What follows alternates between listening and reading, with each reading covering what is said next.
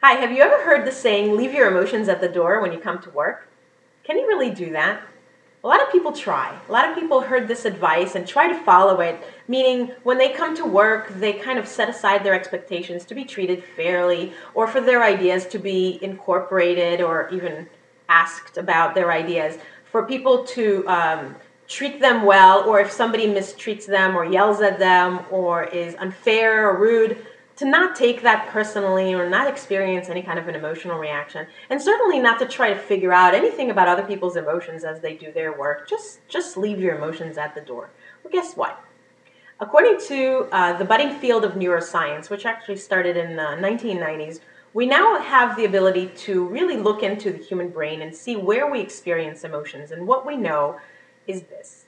We experience emotions in the limbic part of our brain, which is the most ancient part of our brain, the part of the brain that we share with animals, the part of our brain where we experience threat and reward and our reactions to any kind of information that is happening to us comes in through that part of our brain to figure out if we're safe or not, or if there's something that we need to capture to help us stay alive. This is part of our safety mechanism. We cannot override it. In fact, we experience our emotions in that part of the brain, and we experience them within milliseconds of the information coming in through our nervous system. We physically cannot leave our emotions anywhere. In fact, we experience our emotions before we experience anything else. Now, people talk about emotional intelligence, and what I can tell you is a lot of times when I come and talk to leaders about emotional intelligence, a lot of them have this misperception about what emotional intelligence is.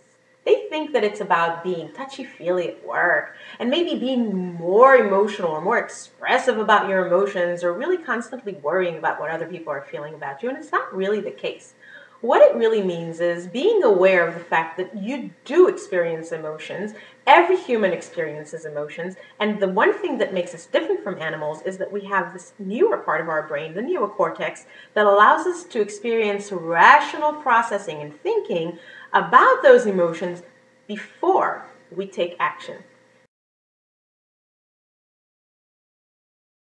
So, what emotional intelligence really means is that you become more aware of your own emotional reactions and then learn to override them or to critically assess them through the neocortex, your rational brain, to decide whether they are a good basis for reaction and what the best course of action should be.